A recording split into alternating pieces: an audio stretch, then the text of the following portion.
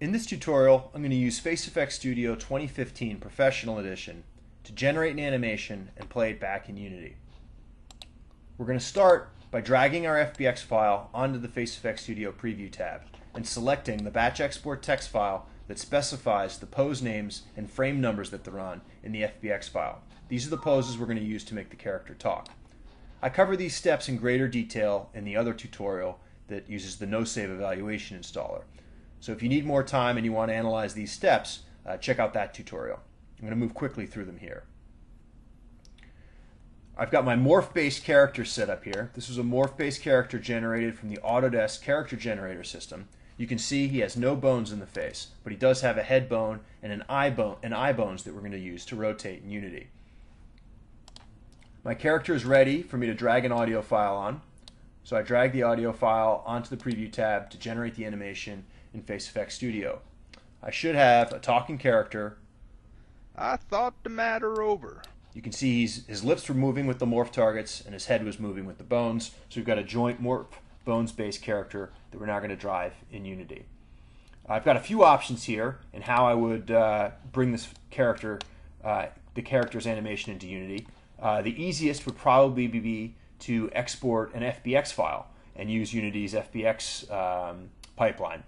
A full skeleton FBX file would handle if I had an idle animation or something on this character, but I'm just going to, and then a FaceFX bones would just do, let's say, the bones in the face, like the head and the eye bones in this case.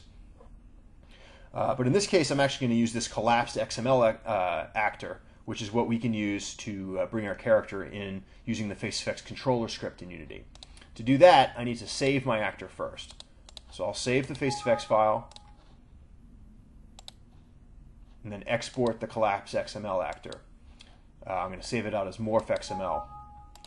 Now this was an Autodesk character generator file, so it's easy for me to create a morph version of him and a bones version of him that are exactly the same, only one has the facial bones morph rig, or one has the facial bones rig and the other one has the facial morph rig. And I've set both of these characters up inside of a Unity scene in a Unity package that you can download and check out. This collapsing process actually takes a while, so let's check out these guys in Unity. Here I've got my project set up and I've imported in the Unity package that has the morph and bones-based characters. You can see the bones. The bones-based guy has a guy named Bones, and the morph-based scene has a guy Morph. They look exactly the same, but one of them is the bones version, the other is a morph version. We're using the morph version in this tutorial. Now, if you click on him, you'll see the components that you have set up. One is the morph-based FaceFX controller script, and he's got the legacy animation component, and he's got a play anim script. Now, the legacy animation component, obviously, you could use Mechanim if you wanted to do body animations. This is going to control facial bones, which aren't covered by Mechanim. So this is going to be, the animation component would be used on top of the animator component that Mechanim uses. In this case, we're just going to use the animation component. The only conflict is that Mechanim requires the head bone to be used by Mechanim. So if you wanted to have those head rotations driven by FaceFX, you'd have to have another head bone, one for Mechanim to drive and the other for FaceFX to drive. So for the purposes of demonstrating how this works, I'm actually going to remove these components so we can start from scratch and show you how to set it up. I'll keep the audio source in there. All right, so the first step is in the FaceFX folder, Standard Assets, is where I have my FaceFX controller. There's a bones-based controller, a morph-based controller, and then a base controller that both of these are derived from. This is where the logic is, and then the morph and the bones-based versions have the specific target names that are used in my character. Now, if you're using a bones-based character, you probably don't need to modify this file at all, especially if you're using the default batch export text file that we encourage people to use on in their FaceFX content. All that's in here are those names set up for the system. So as long as you're using that file for your character, you don't need to touch the bones at all. The morph-based character, your morph targets are probably going to be named differently for your character than they are for this character. Morph targets, there's the medium version and the high-res versions, even in the Autodesk character generator files, and your morph character will probably have different names. So you're going to need to set up this file adjusting these names as appropriate for your character. There's a few places that you need to adjust them. There's the variable names, which are determined from the XML file that we bring in.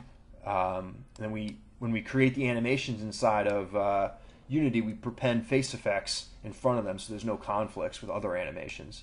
And then here is where we match up the morph targets that are found inside of Unity with the variables that are going to control how much we drive those morph targets. So once you adjusted all of these variables for your morph character, this script will work for your character. And the logic of the script is all in this FaceFX controller script base file. And these guys simply derive from that. Okay, so that's the layout of how the scripting works. So once you've updated the script to suit your character, you would drag the appropriate script on. For the morph-based character, we'll drag the morph script on. And now we're ready to import that XML file that we created. The first thing we have to do is make sure the scale factor matches the scale factor of the FBX file that we brought in. You can see my FBX scale factor is 1, and this one is 0.01. So we need to update that to 1 before we import the XML file. And here's where I saved the XML file. It's asking me if I want to save .anim files. I'll skip that. All right, so now we should have a bunch of animations in our legacy animation component.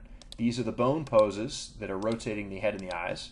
And here's the audio file that we generated. Now this animation is going to drive these other animations as additive bone pose layers, and it's going to drive the morph targets that are in this Unity character. Now all we have to do is play the animation by calling the play_anim script function, in the FaceFX controller script, which this script does. So I'll drag this script on, and this script asks you to set up the audio file. So I'll select the audio file, and it asks you if it's a morph character or not. We can take a look at what's in this script. It works for bones or morph-based characters depending on how that checkbox is checked. It just calls the morph or the bones-based FaceFX controller script.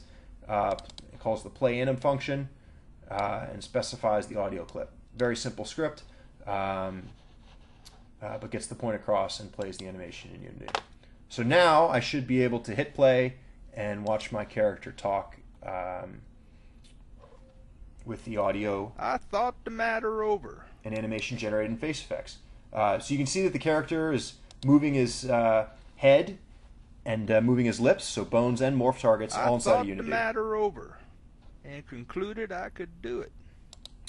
So that's the process of bringing in an XML file generated from FaceFX into Unity and playing it from the FaceFX controller script. Hope this tutorial was helpful.